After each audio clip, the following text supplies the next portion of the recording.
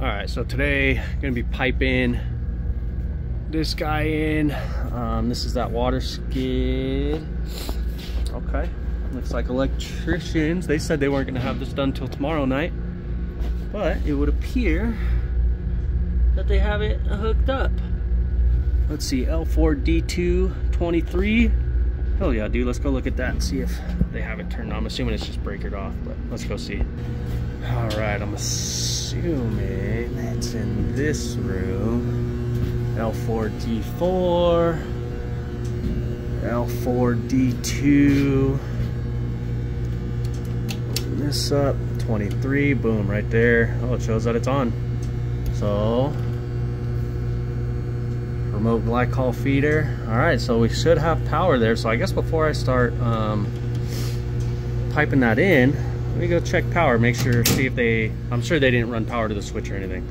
Let's go check that. Okay, let's grab this.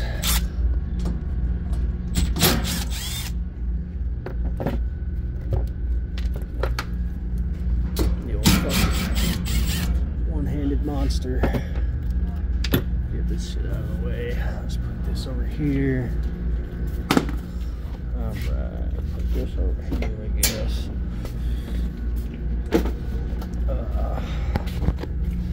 So, oh, they put another screw in it down there. Those fucking bastards. Boop. Oh, no shit. Okay, so they hooked it up to the switch and everything. Okay, okay. So, switch is off. Alright, so we get the old meter.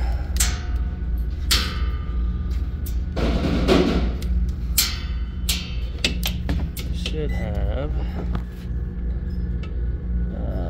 let's see, try here and here.